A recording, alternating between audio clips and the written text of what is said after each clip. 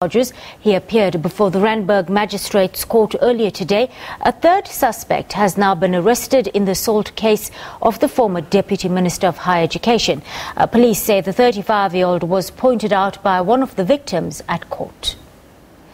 Manana made a brief appearance in court number 6 before the case was transferred to another court for the guilty plea.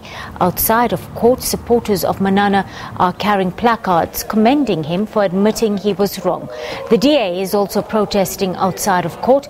Manana resigned as Deputy Minister of Higher Education and Training following intense pressure from rights groups and also from within his own party. Video footage of this incident, in which one of the women was allegedly being assaulted, went viral on social media. Manana is currently out on 5,000 Rand bail.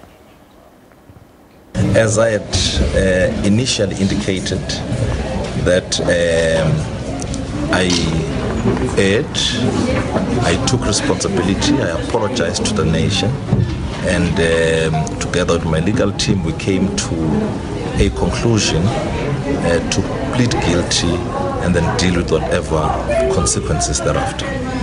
Moving forward, are you hoping for a lenient sentence, I guess? And that, have you apologized personally, first of all, to the victims in this instance?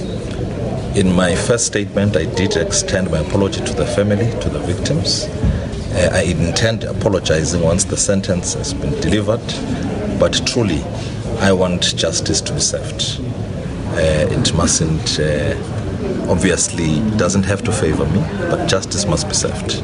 Are you hoping that the court will show leniency towards you, given that you've apologized, that you were wrong? The court will use its own wisdom to come to a determination.